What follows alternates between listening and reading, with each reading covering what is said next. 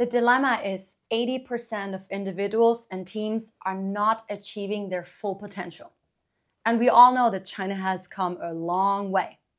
But did you know that happiness can actually help you to become successful? That's exactly why I quit my corporate job, because I found my purpose in life and started my own company. So basically, we need to go back to the company culture. This is like the foundation. We need to make the company culture strong. And then it's all about the leaders.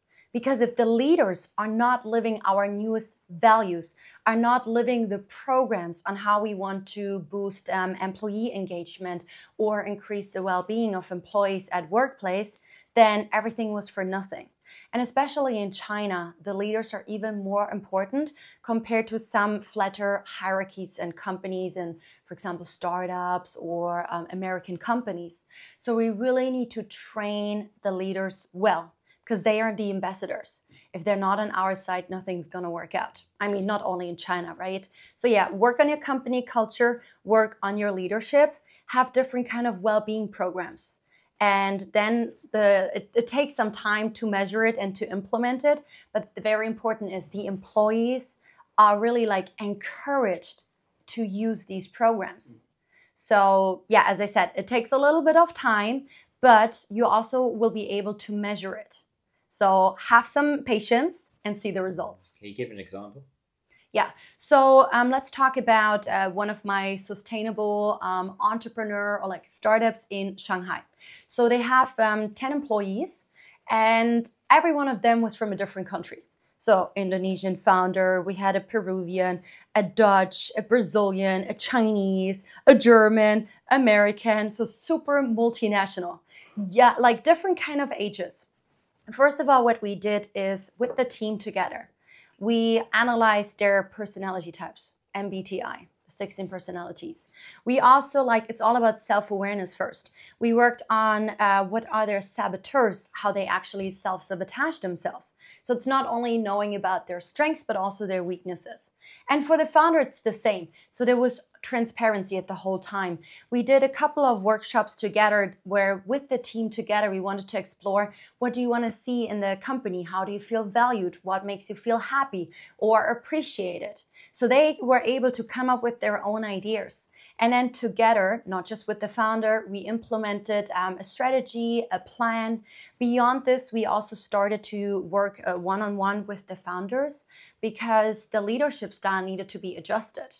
So we really worked out how can we create a leadership style that is not just fitting to different cultures, and you may know the situational leadership style, but at the same time also according to different generations, their MBTI styles and so on. So we created an authentic leadership style for the founder, but also he then tried out how to lead best each of his employees, which was super interesting.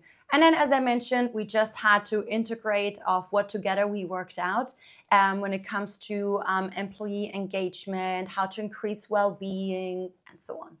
State-owned companies have a very hierarchical way of leading, as well as if you go to Japan. So you do what the boss tells you to do. You do not disagree. But at the same time, going back to the study or like the education, who founded the education system? A lot of rational men, basically, if we want to say the same in Germany, right?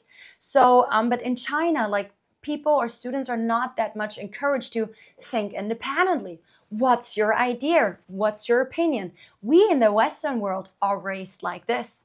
So they're more basically trained to, it's a lot about like harmony and a balance inside the company. You don't want to disagree. You don't want to make anybody lose face because of the idea that you have.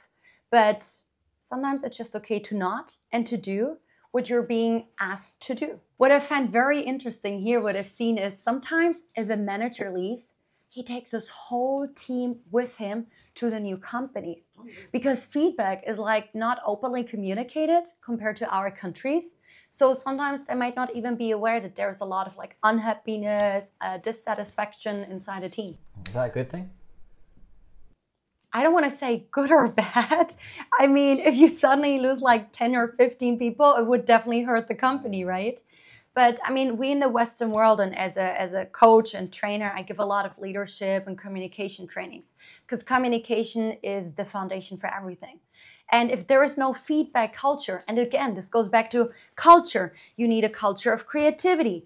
If you want to reinvent your companies, you need a culture of well-being. But there needs to be something in place in the culture. And there needs to be feedback culture. That's what we Western people think. Because if you don't get feedback, I mean, how would the bosses, the C-levels know that something is wrong inside our company if the employees are not allowed or not able to speak up? Another thing that we sometimes do is we love to have team building events. In China, very often under team building events, they just think about let's have dinner and drinks, baijiu drinking. A lot of people might not be able to drink that much alcohol, but you know that this is a very good way where you can really dig deep down into a person. And a lot of like people who are drunk or tipsy might be able to tell the truth, or maybe they may tell the truth, again, not the boss, but maybe this trusted colleague who might be your eyes and your ears. When I give trainings, another thing that I usually do is it's my responsibility to create the safe space. So to create the trust, to make sure that they feel safe. This is about psychological safety, that whatever issue they had during COVID times, for example, what happened maybe in the family, not just in the job, that they can say it out loud. And we, as a trainer coming from external, might have a little bit, they might give us a bit more trust to open up. At the same time, but it's important that we're not able to say what's happening in there, but we can work on specific issues with them. So they might be able to say specific things out loud because we're an external person. But and important is, it has to be like equal the level of people. Once there is a boss, a manager inside, you don't get the same quality of answers. I give an example. So I give a lot of positive intelligence coachings and trainings to basically weaken people's sabotages and the saboteurs, like the negative mindset, and boost the positive mindset, how they can increase creativity, unlock more of their potential, use more empathy, and so on. And I worked with a German automotive company in Shanghai. What I did not know, and it hurt me a lot, because the quality of the whole one-day training suffered. I had 2 German managers and maybe 10 Chinese staff, different departments. But we were supposed to create self-awareness. We were supposed to like open them up to create awareness, like, what's your weakness? And this is not about pointing fingers, saying you fail, you suck. No, it's about first we need to know our self-sabotage, our saboteurs, and we all have them. This is not about judging, because otherwise we cannot change something about it, right? But if the managers are there, I barely got them to open up. I mean, on the spot, I had to like do different things, but you see the hierarchies and the management levels and the managers and the employees, there can be a big conflict. But this is where we as skilled trainers are supposed to bring in different tools. In China, we love to scan QR codes, right? And then you have an anonymous survey, or you anonymously like give your answers. You upload it in the cloud, for example. Or just like randomly, you have like sticky notes and people can like randomly give it to you. So it is anonymous. There's a lot of different techniques that you can use. Because you were probably just mentioning not just different cultures, but also extroverted and introverted people. We have them in every company. And the power of the introverts very often is not fully utilized.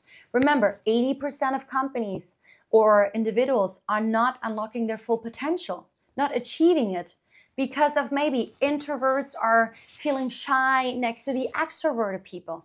Whatever is blocking them to speak up. That's why these people need different techniques to make their voice hurt. If you love the Panda Profits and you watch this channel, please show some Panda love and become a part of the growing number of viewers on this channel that have hit that subscribe button. It helps a lot, and the bigger the channel, the bigger the gets.